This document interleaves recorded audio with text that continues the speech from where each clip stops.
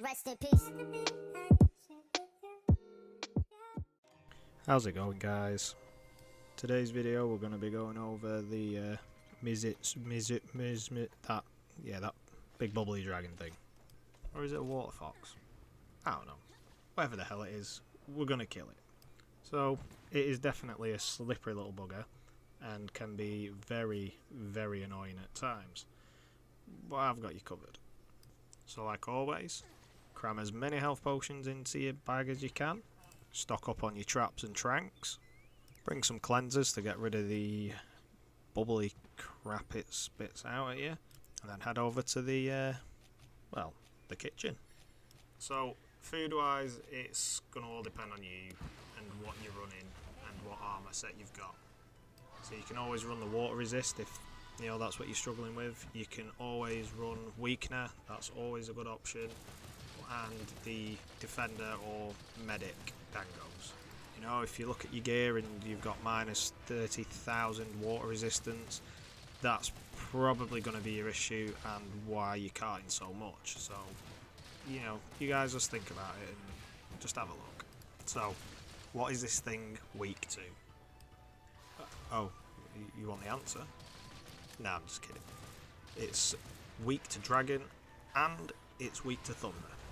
So utilise that to the best effect that you can. But it's not necessary. One of the moves that catch most people off guard, to be honest, is it's like a spinny bubble attack. So it'll coil around itself, spit bubbles out, and if it either hit you, it's obviously going to do damage. Now the annoyance of this is, obviously if you manage to evade the initial attack, a lot of the time the bubbles are going to hit you anyway. Hence why bring cleansers. As long as you're wary of what it's actually doing, the bubbles shouldn't really cause much of an issue because you should be able to see them coming at you anyway. The next move is a tail slam. There's two variants of this. One, which you'll do normally. It is a lot slower and it's a lot more telegraphed than what the other one is, so you should be able to dodge it. The second one, on the other hand, is when it's enraged and it almost comes out of nowhere. As you can see in the clip, it nearly bonks me on the head. The thing that I do and get used to doing during this whole fight is if it looks like it's going to pounce, just side roll. Because that way, if it does do a body slam or a tail slam or anything like that, you're not going to be even in that same line that the tail or its body's going to come down at. The next sort of attack's like a pounce, but it releases bubbles, and there's two different ways it does this. One, it just sort of charges forward and slides to the side while it's spitting the bubbles out. And then the other one, it's kind of like a spin that it does, and again, it spits out bubbles. My advice on this sort of part is just try and keep your distance to it, because sometimes it transitions from doing that into like the water jet thing that it does. It fires it out of its mouth and hits like a bus. So get that distance, keep away from it and keep moving. The next one is the big body slam. Like, you will hear like an audio cue before it does anything. You'll know when you hear it. You'll hear the audio cue, it'll jump up in the air and it'll just slam the floor and then start going absolutely crazy. As soon as you hear the noise, just dodge, just get distance, because this thing does hit like a bus, and I've seen a fair few people cart to it, so just be careful, listen out for the noise. Last but not least, as I mentioned before, like the jet stream that it releases out of its mouth. It does a few variants where it might circle round while spitting out obviously all the water, or it might do like a quarter turn or a half turn or whatever. Now, to get away from this is you can either run away and do the whole belly flop on the floor and hope that you time it right so the water just scoops straight over you, doesn't hurt you. The other alternative is, if you're close enough, just run straight at it. There's a few times I've done it myself where you just run straight at it. As long as you don't obviously get hit by it in the process, that's probably the safest part. Like, as long as you're behind its head, it's never going to touch you. Like, the attack will never hit you. So it's one of the more annoying moves of its that to dodge. Because if you don't time, like I say, the belly flop right, it'll still hit you. If you get caught with your trolleys around your ankles and you try to run at it and you've not got enough time, it's still going to hit you. The way that you actually do deal with this attack is very situational. Like sometimes you just genuinely are too far away from the monster to run at it, so I wouldn't try it unless you're relatively close. And that is pretty much all the advice I can give you guys. It is a super annoying monster, and it is painful for some, but like I say in all my videos, keep trying, and keep trying. At some point everything will just click together and you will be coming out on top. Thank you very much guys for watching. I hope you like the new way that I've sort of set the video up, and until next time, peace.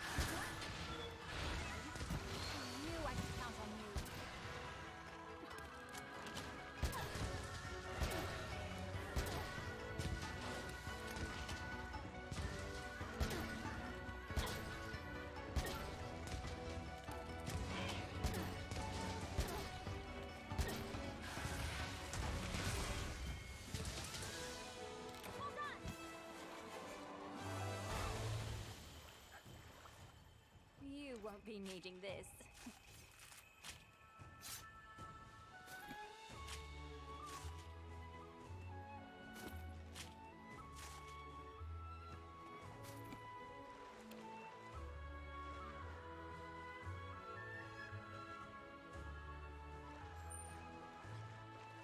Let's go!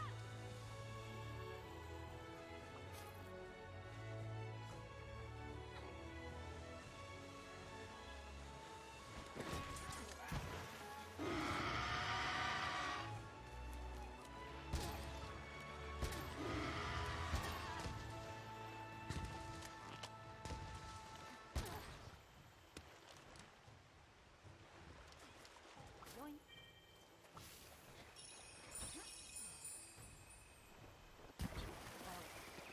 Good job, buddy.